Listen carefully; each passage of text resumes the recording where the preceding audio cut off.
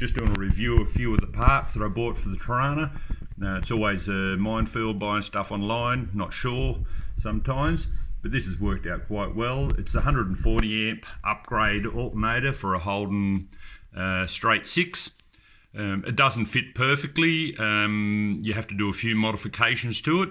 The best thing is it's really simple to install as far as wiring. I've just got one positive wire down there you can see on the nut that runs straight to main power, and there's one plug in the back of it, just a spade fitting, that runs through to your dash light.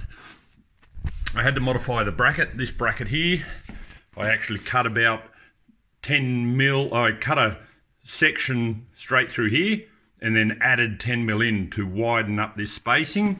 It's a bit wider than the original one, which is down here, ugly and dirty, and that brings it forward so it lines up. And you'll notice also, if I can get around, you'll notice I've had to bend the front clamping bracket as well out a bit more. This angle is much steeper to bring it out and line up the fan belt. Anyway guys, it's a good product. No worries with power. Charges the battery really well with that 140 amp upgrade. Catches.